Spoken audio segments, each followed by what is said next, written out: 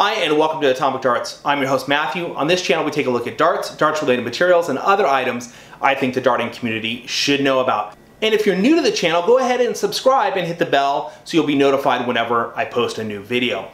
Alright, so today we're going to be looking at practice routines. These are actually four of my favorite practice routines. Whether you're a beginner, an amateur, or a pro, or somewhere in the middle, these practice routines will help your darts get better. Alright, let's get into it.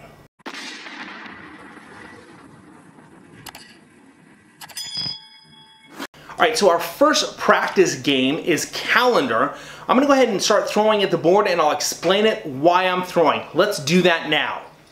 Alright, so here in calendar what I'm doing is I'm picking a day of the calendar. So my 1 through 20 would be my first 1 through 20 in the calendar month, so days. And then I've got the green bit right here, and I've got the red bit. So basically, if today was the 10th, I'm going to throw at the 10 segments. I'm going to probably throw out some triples, but I'm going to primarily be throwing at my double 10s. If it was the first, I'm really going to be trying to hit my double 1s. I don't really care much more. I might sit some in this segment in case I needed that segment. Once I get to the 21st, I'm going to shoot at the green here at the bullseye, and then on the 22nd I'm going to go there, and then on the 23rd I'm probably going to shoot at 18s because that's my nemesis, or some other area within the dartboard. That's kind of how this goes. Alright, let's say today is the 10th. Let's see what that looks like. Oh, I'm a little high right now.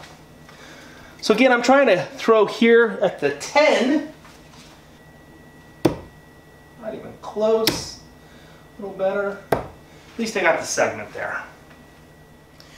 Alright, so that was calendar. Again, we're taking the first 22 days of the month and we're throwing at a particular segment for that day. It doesn't mean to have to be your entire practice by any means, but if you got 15 minutes to throw practice, you got a break if you're working at home nowadays like I am, or whatever the case may be, you've only got a little bit of a time, that's a great one to just jump into, and whatever the day it is, you know where you're throwing and you're practicing getting memory for throwing at that particular number / out. Okay, it's muscle memory for you on that. So I really like that one. The next one we're going to do is outs, and I'll explain that and show you as we go to the board. Let's do that now. Alright, so to play outs, basically what I'll do to start off with, or what's a good one for a beginner, is to pick an out that you might have. Say it's a 32. So you'd be throwing at the 16s. Alright, so double 16 is 32. So what you're going to want to do is throw for that out, and oh, I hit the 16 on my first dart. Well, now my out is 16, so I want to throw at the double 8. So I'm going to throw this until I go out. Now I hit the 8, so now I'm going to jump up to the double 4, which I missed. And so I'm going to retrieve my darts. I'm going to stay on the double 4. I want to complete this as if I'm in a game or in a match. So I'm going to look for the double 4, which, there I go. So now I'm out. Now I'm going to come back, retrieve my dart, and I'm more or less going to stay down here, and I'm going to play this particular number for a while. And then I'll jump around to some other outs, maybe my favorites, so that I can work those, or I'm going to work on the ones that are difficult. To step it up a level would be to go for a triple numbered out, so something that's in the ton plus. So maybe it's a ton. So I'm going to come in here, I'm going to throw for a ton out. So now I got a 20, so I got 80 left. I got 60 left. Now I got 59 left. Oh, that's nice. So again, I'm going to play this out. So I got 59 left. A couple different ways I can do this. Let's go 19. Now I got 40 left.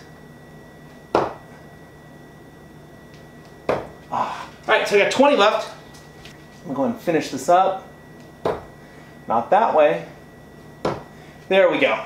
Alright, so I went ahead and completed that. Cleared that out. So that's how you play outs. Basically, start with, especially if you're new to darts, in a typical double out, like a 32, a 40, a 10, something that you can work with and get down to. And if you do get to 1, you know, you've got 2 left and that's your out and you're in what's called the madhouse, just play that one out. And you may go mad trying to hit the double 1, but that's kind of the point. So just go ahead and play it out. And then as you get better at darts, or if you're seasoned at darts, of course, you're going to want to work on those triples, those higher outs where you've got ton plus outs. All right, so that's that one. Now, all right, so our third practice game is called Chase the Flight. Let's head over to the board and I'll explain Chase the Flight to you now. All right, so in Chase the Flight, it's a pretty simple one. What you're going to do is you're just going to throw a dart. And you can kind of nonchalantly throw a dart, or you can pick a particular number you want to throw. But I'll just throw a dart and, well, I hit the bullseye. So now what I want to do is chase the flight. I want to throw my dart actually at that flight or at the barrel. I'm trying to get my groupings close. I'm trying to learn how to bounce my dart in off a barrel or off a flight. But it's really, instead of aiming at the board, I'm aiming at the end of the flight. Alright, so there, it's a close grouping, not super close, but you get the idea. Again, here what I'm trying to do is I'm going to just throw the dart nonchalantly at the board, and now I'm aiming at that flight. Alright, so that was Chase the Flight. Again, it's a pretty simple one. You want to throw a dart. You can pick a particular number if there's one that you're looking for, a triple or a double that you're working on, or you can just nonchalantly throw the dart at the board and not pick any particular area. Sometimes I'll close my eyes and even do it. But then I want to focus in on the flight. I'm trying to get my groupings tight, and I'm not, at that point, I'm not throwing in any particular segment or area on the board. I'm really throwing for the flight, and I'm using that as my entry point. It's a little bit closer. That's what I'm trying to aim for in regards to getting my groupings tighter. All right, and our fourth game that I like to play is called the blind man, or the no-look throw. I call it the blind man or the blind throw. And really what I'm going to do is I'm going to take a spot on the board, I'm going to look at it, close my eyes, and throw. Open my eyes, take a look at that same spot, close my eyes, and throw. Make adjustments mentally, not visually, but mentally and with the feel of the throw. And let's go ahead and see what that looks like now. Alright, so again on the blind man here, or the blind throw, what I want to do is I literally want to pick a number. I'm going to say the 57, which is the triple 19. I'm going to close my eyes and I'm going to throw at that segment. So I'm going to look at it real quick, I'm going to close my eyes and then make my normal throw and see where I end up. Wow, so I'm off. I need to kind of readjust and focus in on that before I make my next throw. Well, I've come down, I'm getting a little bit closer, and now my third one. So that was even closer. That's what I'm looking to try and do. I'm going to try and hone that in. Alright, so on that fourth practice game, I'm literally picking a segment, closing my eyes, and throwing at the board, and it takes a little bit of adjustment. It's really for feel. If you watch some pro players, they've done this stuff on the PDC. They'll have some fun where they'll have the guys close their eyes, or they'll put a blindfold on them and have them throw for the bullseye. And surprisingly enough, most of them are close, and I've seen some of them, like Phil Taylor, literally hit that thing in one barrel, one throw, and hit the bullseye, totally blindfolded.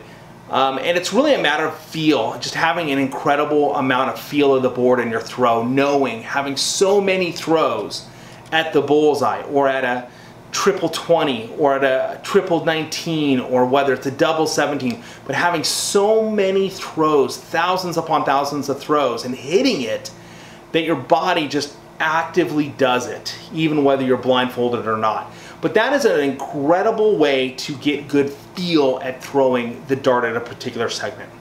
Alright, so there are 4 really good practice routines for you to add into your practice day, or if you've got a couple of minutes and you want to just take one of those and run with it.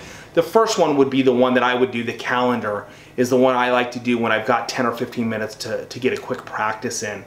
So I recommend that you add these into your practice routine, and if you're an amateur, go ahead and take all these and run with them, have some fun with it. If you're new to darts, if you're a pro and you've already got a routine and you want to take one of these ideas and insert it, feel free to. I think it's going to help your game out. It's going to make you even better at darts. Thanks for catching this episode of Atomic Darts, where we like to look at darts, darts-related materials, and other items I think the darting community should know about, and we also like to do some educational stuff at the same time.